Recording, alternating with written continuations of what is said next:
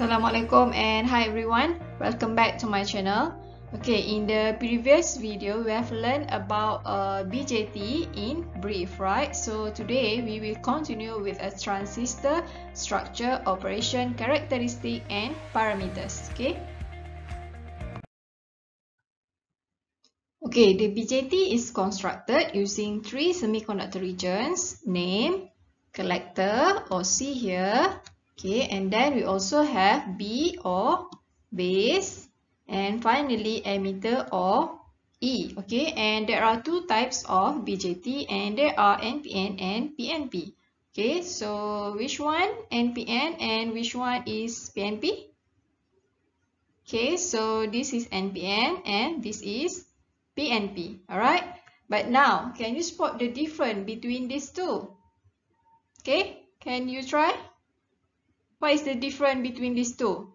Okay, so if you look at here, okay, the difference is for the NPN, it has two N region here which separated by one P region. Okay, and for the PNP, it has two P region which are separated by N region.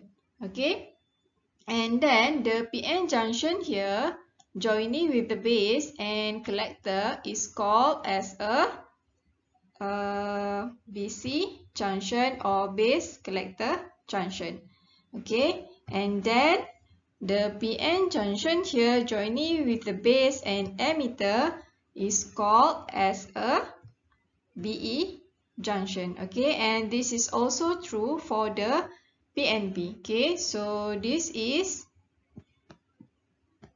BC junction and this is BE junction. Okay. Okay, now let's look for the bias arrangement of the NPN and PNP. Okay, so here we have NPN and PNP. Okay, so again, can you spot the difference between these two? Okay, so what is the difference between NPN and PNP?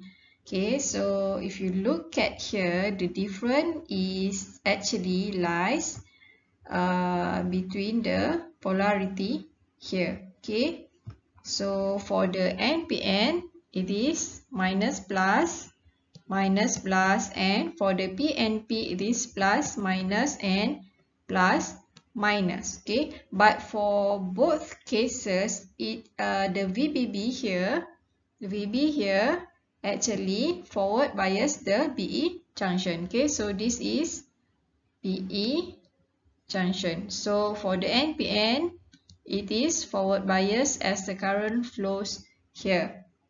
Okay, but for the PNP, the current will flow here from here. So again, the BE junction here is forward bias. Okay, and then for the VCC, okay, VCC here, for both cases or for both type, it actually reverse bias the BC junction. Okay, so this is BC junction for the PNP. So this is actually reverse bias. Same goes to the NPN here. The BC junction here is actually reverse bias. Okay, because the current cannot flow here. It can flow through this path only. Okay, so we can say that in both cases the BE junction is forward bias and the BC junction is reverse bias. Okay, now let's look for the path of the current for both NPN and PNP. Okay, so for the NPN, the current flows from the base and from the collector to the emitter. Okay, so this is IE, this is IB, and this is IC. Okay, and for the PNP, the current flows from the emitter to the base as well as to the collector. So this is IC, IB, and IE. Okay, so for the NPN, using Ohm's law, we know that current in equal to current out, right? So IB plus IC equals to IE.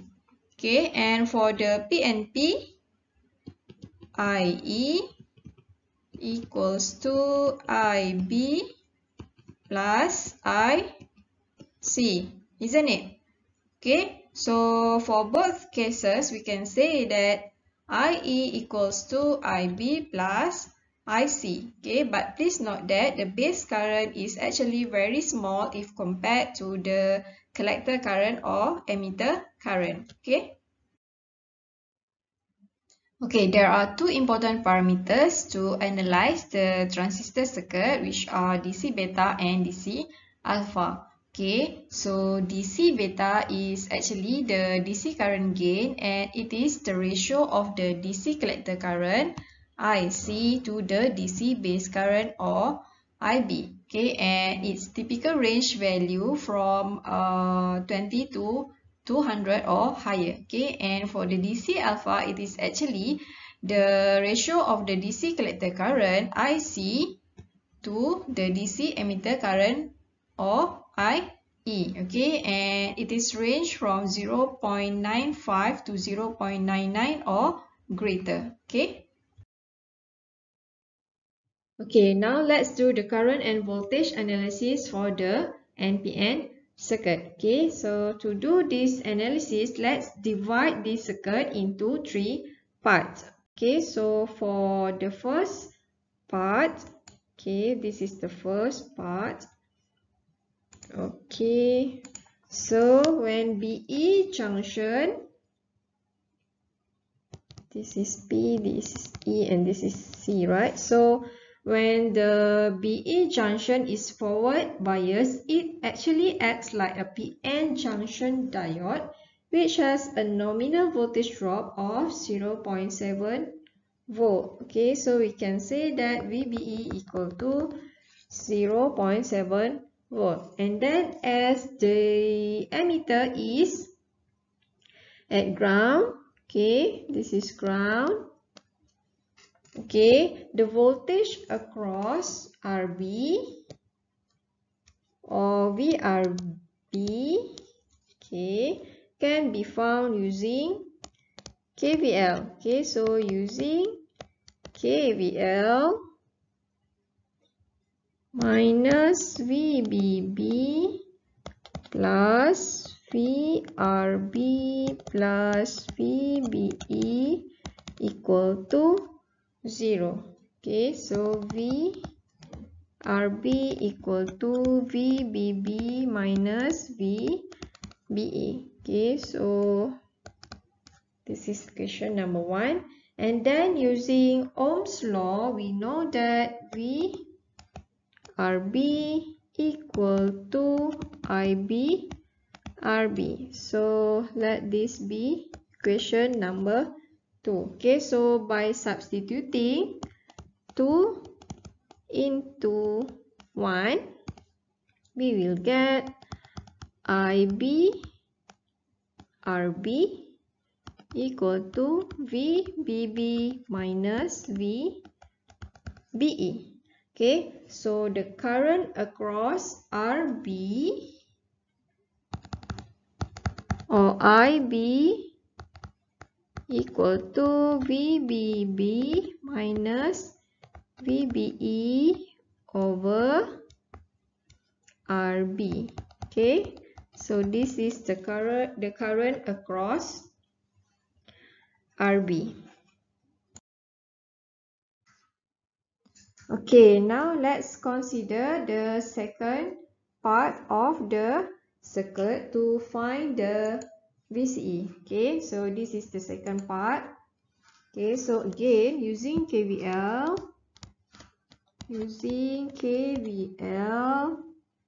we can get minus VCC plus, this is VRC, so plus VRC plus VCE equal to 0. Thus VCE equal to VCC minus VRC. Okay, so let this equation be equation number 3 or third equation. Okay, but we also know that the VRC equal to IC RC. Okay, so now substitute equation 4 into equation 3. So we will get VCE equal to VCC minus IC RC, where IC is given by DC beta times IB. Okay. Okay, so for the final part, let's consider this circuit to determine the voltage across the reverse bias collector base junction or the BC junction. Okay, so we know that VCB plus VBE equal to VCE. Okay, so VCB equal to VCE minus VBE. Okay, so that's it for today.